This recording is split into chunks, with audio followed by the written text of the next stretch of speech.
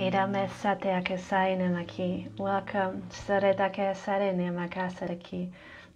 It's been a bit.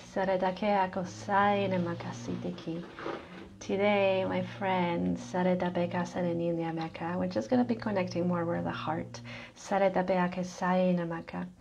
And the heart is such an important aspect of our lives. It's such an important portal. The heart is where most of the wisdom lies. Of your ancestors, of your true self. Of our story. And at times as humans, we can be so good at running away from the wisdom of the heart and whatever it is that the heart is telling us. Because, we gotta look at all the things there are around this portal of transformation, this divine wisdom, this unconditional love, right?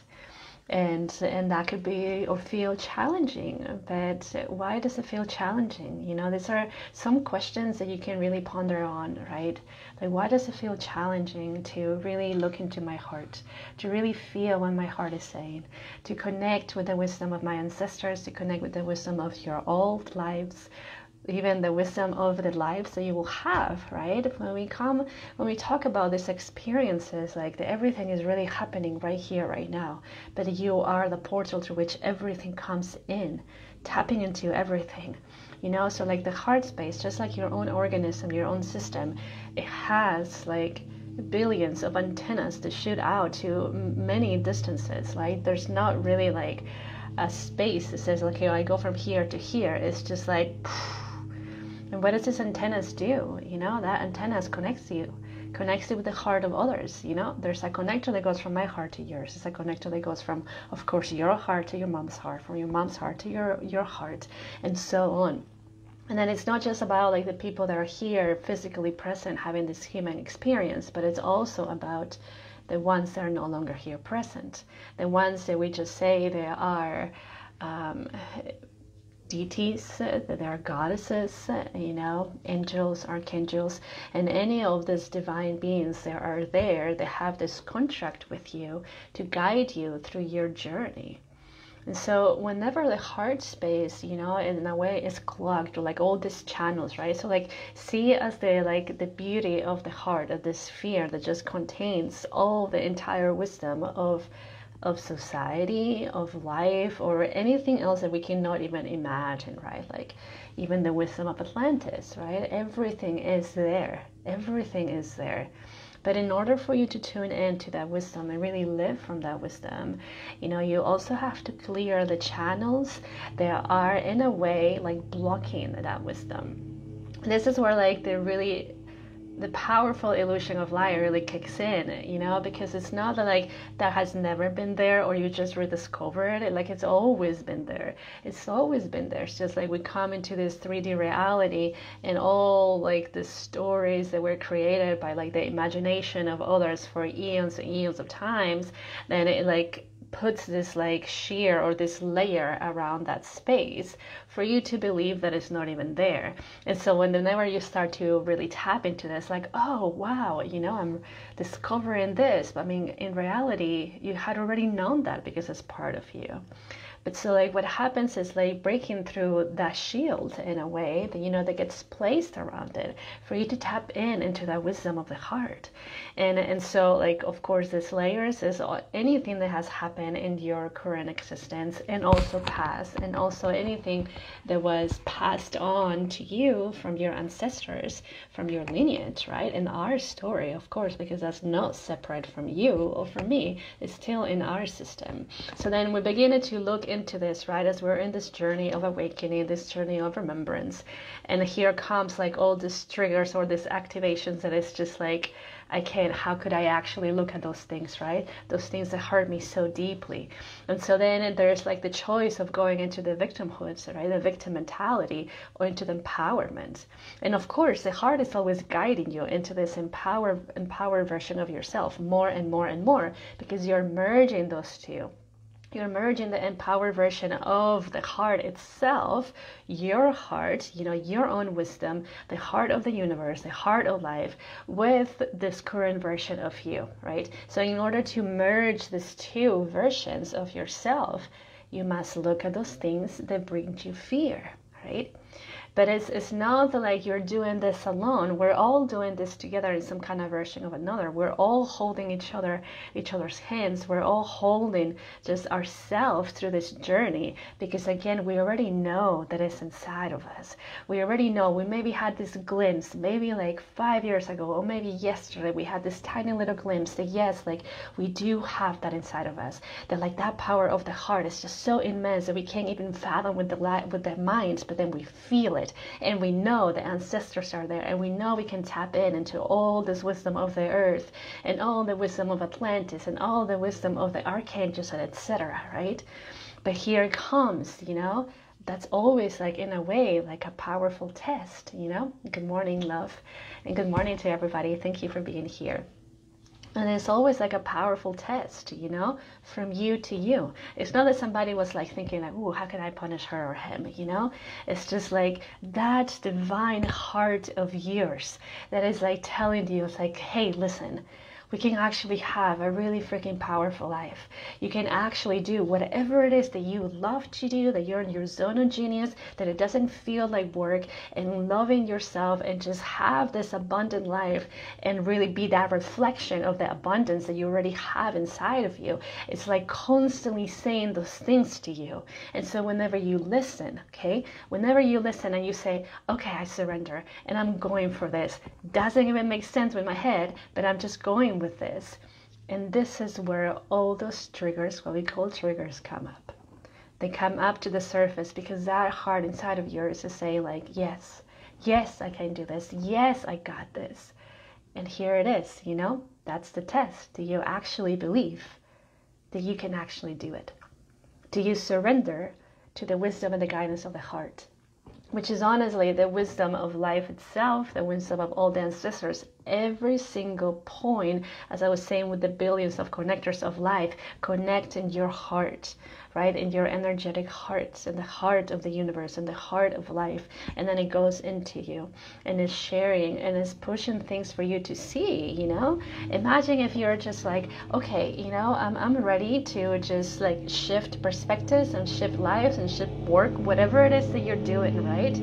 And as you're telling me, like, show me, okay? Show me the mirror. So here goes, the wisdom of the heart. Going like, here it is. And then whenever you're ready, when you're like almost like done with this one, and it's in the super almost done part of the integration process, here comes another one, right? It's just like this powerful mirror that continuously does this, right? And then the other side where you're looking at these things, right? You, as the powerful being that you are, multidimensional being that is feeling this shift within you, you have the choice of looking at it as a gift, or just saying like, it's too much, I'm just gonna go away from this. But like going away from that, it's going away from your gifts. It's going away from your presence. It's going away from your strength. It's going away from all this wisdom that is coming through you. It's saying to your heart, like, I know better than you, right? Like the ego comes in so strongly and says like, I got it, I don't need help. But in reality, it's just you saying like, look at this, and then look at this. I don't love, it's not like it's like throwing things at you. It's just saying like, hey, take a look at this right now. Because this part of yourself needs more love. This part of yourself actually needs more embrace from you. This part of yourself needs to know that you love it. And then whenever from the other side you surrender to that, and rather than going into victimhood again, you said, okay, let me see it. I will see it. And then you begin to see it and you merge, that which before was like so deeply like painful. And you see it as just such a divine gift. You see you as a divine gift. And then there's no more pain. It just dissolves. And then you merge with that. There's where the integration happens right there. And then again, your heart, the wisdom of the heart, after the time of the integration, after it feels like, okay, she's ready, he's ready. Now let's this one, look at this one. this part of you needs more love now. And so it's a constant thing that happens, you know, hello darling. It's a constant thing that happens, you know, that is telling you, like the wisdom of life itself, you know, pure consciousness, your own pure consciousness, our own pure consciousness is doing this out of love. Because the moment that you say yes to yourself, the moment that you say that in a way like fuck it, how many of you have had those fucking moments, you know, and it's like, okay, you know, I let go of control and I'm just gonna go for this, and I'm gonna let my heart lead the way, you know. So then that gets activated, the heart gets activated, and it's like, okay, yes, this being is super ready for this, let's begin this process. And it goes like this, you know, like we can call this like the shadow process, right? Like, but in reality it's like the unity, you know, the remembrance process, because again, you're tapping into that core essence of yourself, and all the layers that were around it, they was either placed by society, by the thoughts, by the illusions, by the imagination of people, again, that has been here for a long time, or also by yourself, by your mind, that was covering that. It begins to pierce through that, because again, that core essence of you gets activated. It goes like, bam, okay, let me send you this, okay. And the more that you begin to look at those as like something so divine, as some part of you that says like, I need you, look at me, love me, you know, you said yes, okay, yes, I will, because you are me, and I know that that part of me actually needs this love. And so you begin to love it. And what happens with that little like wall like that happens around the core essence of you, it begins to go smaller and smaller and smaller. You know, it's very similar to the clouds in the sky, right? So in a very cloudy day when it's raining like crazy, like it looks like so shadowy, and perhaps you don't even see the sun, but the sun is there. And the more that the rain like stops its process, you know, it's not as dark and begins to get lighter and lighter and lighter, and then all of a sudden, you know, like clear skies, right? So that's like a very similar process. And then you see the sun, you see the light, and they're like, oh, you're there, you have been there, thank you, right? It's very similar with your being, with the core essence of you, that is just like, oh, you're looking at me, you're seeing me, thank you for seeing me. And then yeah, it is a process that repeats and repeats and repeats. Now it's something, of course, that like the very beginning it might feel a little challenging, right? But it does feel challenging because again, that band around the core essence of you, how thick has it been, you know? Like how many silly things have you told to yourself, like for this entire existence and even before, right? And not just you, but like your family, you know, maybe even the friends that you surrender yourself with. Like how much pollution have you put into that it just became so strong to the point that you could not even tap into the heart space, yeah? So of course, the moment that you say like, okay, you know, like I feel that something is calling me, I will surrender to it. It might be like, holy shit, this is a little too much. But like, it's because, you know, like the thickness of that, and because the illusion and those like thought patterns and the great imagination of this illusion when it was super created, you know, it was just so like the percentage of it was like so grand that you might feel like this tiny little being fighting this whole giant. But in reality, the whole giant is this tiny little speck, and you're this massive being that it cannot stop you. It cannot stop you. It has the illusion to just like make you believe that it's this ginormous thing and then that you cannot go for it. But in reality, it's just in here, you know, and that's like the power of the illusion whenever we like see it as how it is, you know. But then whenever you realize that it's actually just like not even a dot, and then you're this grand thing that it doesn't even have limits. And that is like the access point to that. Even if you have like half a second of that kind of awareness, that is when the most of the activation of the heart goes like, we're ready. We are ready, let's go for this. And again, it goes into like look at me, I love myself. And then look at me and look at this, you know? And then even looking at aspects of the collective that maybe was just like this tiny little thing in you that is very present in the collective. Because then the more the heart gets activated, the more that you tap into that wisdom, you know, then you become also the channel through which most people that perhaps have no idea consciously what's happening and are suffering all that, you become the support system.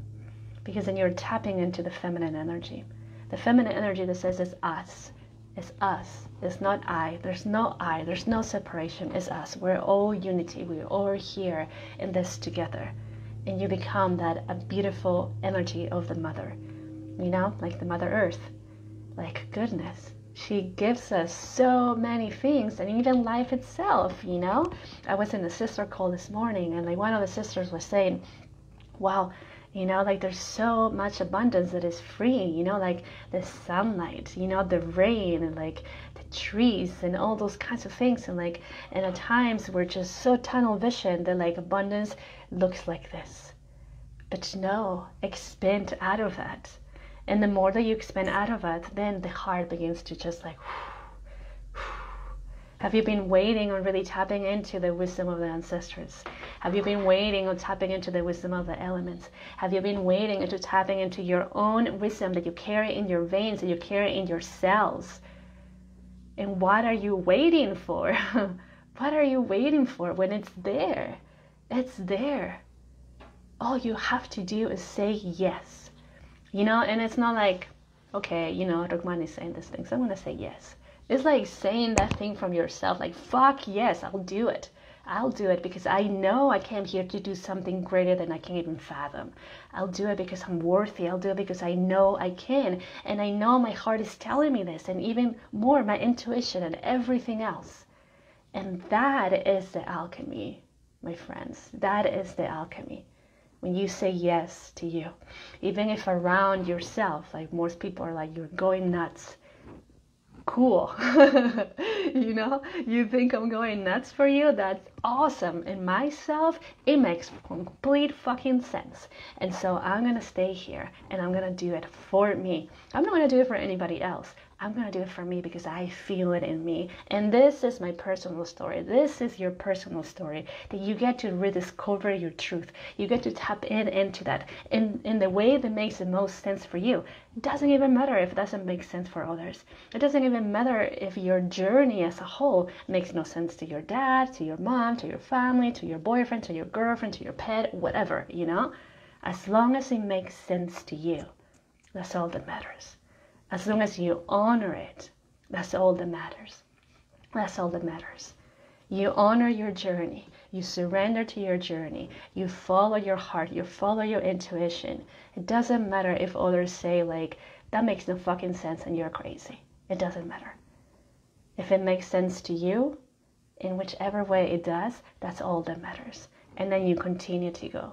And then you'll see, you know, that later down the road, people will come to you like a magnet, you know, because what happens, you activate the heart and all this wisdom comes in again that has already been there. It's not like it was gone. And then you become that magnet because you become the divinity of life itself. The divinity of life itself. So then, of course, there's the remembrance by other people as they see you talk, as they see you walk, as they see you paint or dance, whatever it is that you do, you know. And it's like, you. Like, what do you have? Why I'm so attracted to you? Because you remember and you activated that in you, in this existence. So then everybody else that is kind of like sleeping and not sleeping and kind of sleeping and being awake a little bit, you know, are like, wow, like, can you show me? Or I just want to talk to you. Or I don't know, like, I just want to figure out something. Like, what is it about you? And you can really just look into the eyes. It's like, I remember. And this is why you're attracted, because you are remembering. And you're being guided to remember that space of the heart.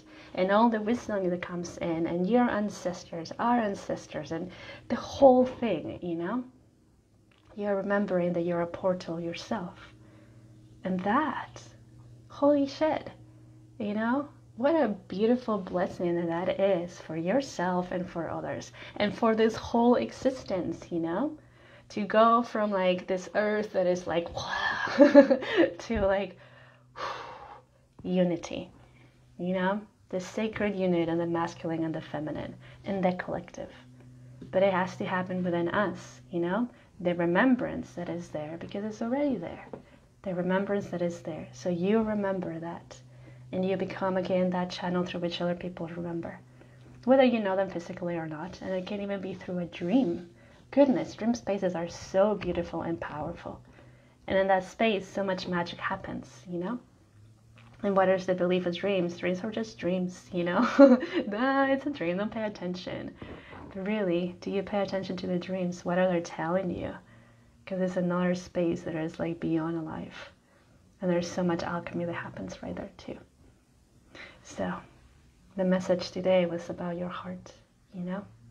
Just tap into that. And allow that purity to come in. And there's no need to be fearful of that. Remember, of course, you know, like all this thing that has happened in humanity, all these things that have happened like in the existence, you know, it will be there as like this barrier, you know, but it is your love and it's your strength that says like, no, that is not my reality. And I know there's something much deeper than I can even say with words, but I feel it. And wow, in that space, you become you.